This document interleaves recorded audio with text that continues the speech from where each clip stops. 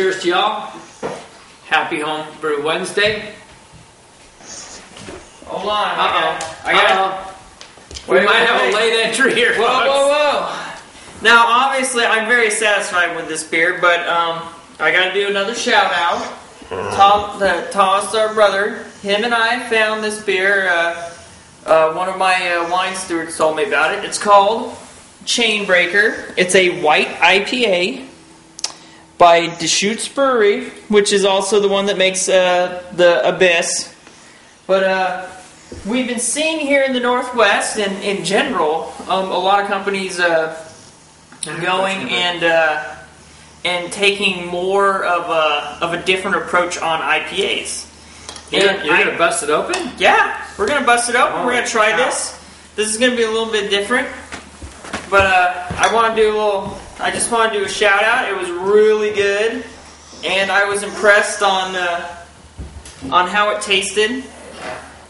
So as you guys can tell, look at the coloring on that.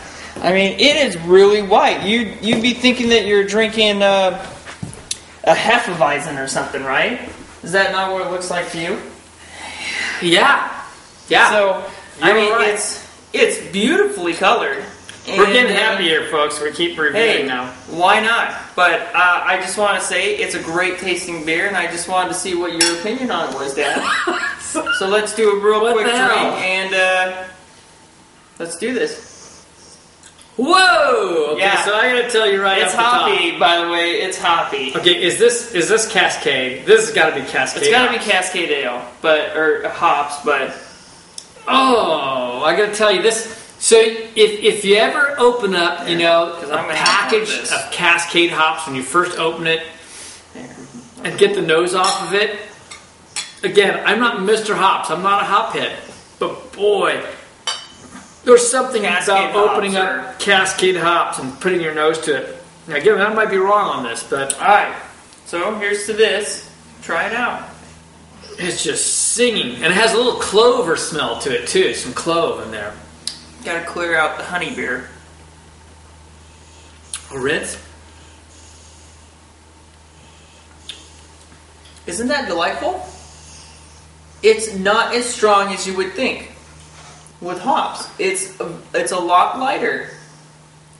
It has a very strong Cascade hops taste. And that's not a wheat? That's not a Hefeweizen? I haven't actually looked. I was just so happy with it.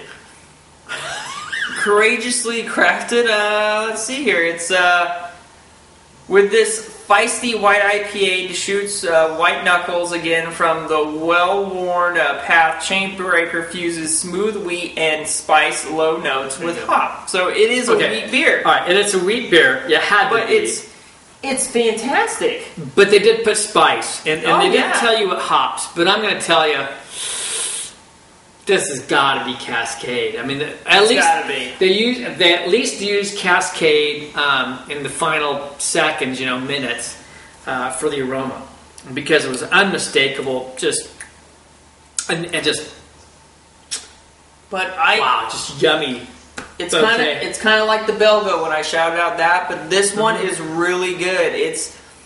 These companies have done such a great job at trying out new beers and giving the market such a wider grasp of what we can do. Here's what I want to say with this one. Okay, this is a double shout out. But for those people that like Hefs, like the Hefeweizens or Weissens or whatever, like the lighter beers, Orange Summer, and for those that just love the aroma, the bouquet that comes off of some good hops, this has got all that.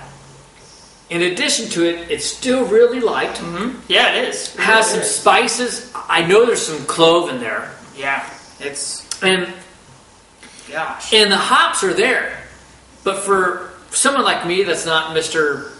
I don't want to over hoppy, but I love the bouquet and the flavors that come with it. It goes down so smooth.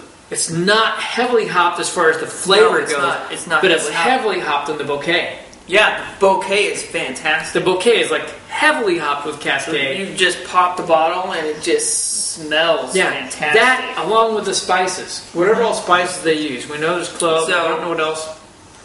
Cheers. But for me, as a quick note, I would rank this an 86 because of the drinkability and how often I can drink this. This is a beer I would buy a 12-pack of and work on it over a couple weeks. This is a good beer to me. So I'm going to give this 2 rankings, okay? I'm going to give it first a ranking in terms of what I think in terms of Hefeweizens in general. And it's really unique. So based on the style that they were going for, I'm giving this an 87. Okay?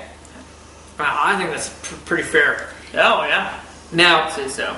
Based on my personal preferences on what I like when I think of it in those terms, I'll be honest, I'm going to give it about a 76. That's pretty good for an IPA for him.